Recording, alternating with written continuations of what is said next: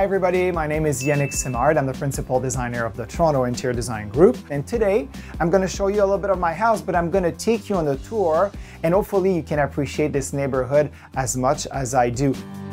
The family room slash dining room slash TV room slash study room. And I have to show you my favorite piece here that I've designed. It's a custom sofa, and on one end, it's closed. But on this end, you see I've done it only half open.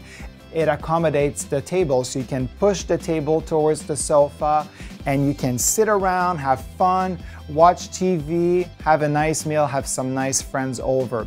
While this beautiful design didn't happen just on its own, I've decided to move my design studio in the Junction as well. So now I live here, I play here, and I work here. Well, as much as I love my house here in the Junction, I do spend a fair amount of time here at my design studio, the Toronto Interior Design Group. And same as my house, I kind of designed my office the same way using mid-century pieces here and there.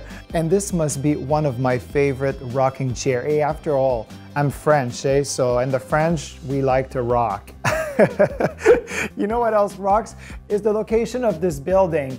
I have the Keele and Dundas intersection just right across the building here, which is the real Junction. It's got my favorite restaurant, Brew, here across the street. And who doesn't like the view of our beautiful CN Tower, which makes you realize that we're not that far from downtown. So you know what? It's time for a little bit of exercise. Mia, come on.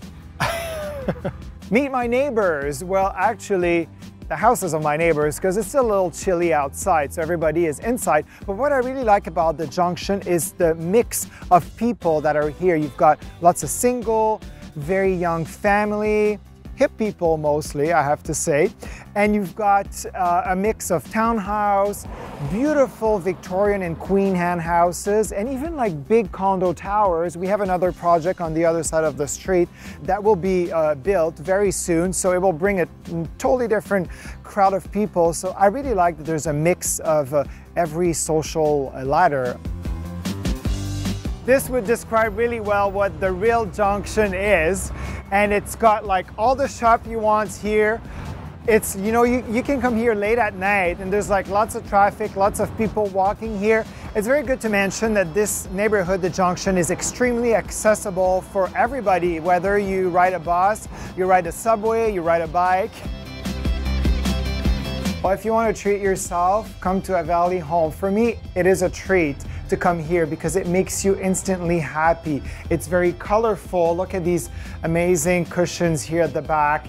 The pieces of furniture. This is one of my favorite pieces of furniture. Glance at the back of this amazing showroom. You know what? No one can tell me that you cannot find something that you like. I like to look at what's happening with the neighborhood, which is very flourishing because now we can drink alcohol in the Junction. And the reason is between 1903 and 1998, the city decided to forbid the use of alcohol here because our stockyard worker abused too much of it. So they decided to shut down all the alcohol permits here.